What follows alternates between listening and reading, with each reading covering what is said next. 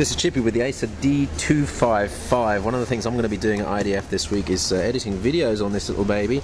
I only actually do VGA videos in an MJPEG format, so I'm not using HD, but this is way faster than my old netbook, and I want to show you something on the performance here. So I mentioned in an earlier video that idle performance is actually pretty good in terms of battery usage.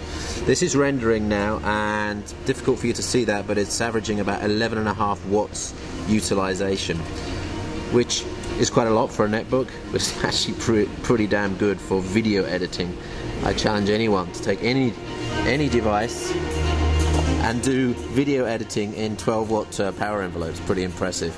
We'll be testing more on this during the week at umpcportal.com, so stay tuned for this and other stuff coming up, including Intel Atom, App Up Center, MeeGo, more news from Intel IDF.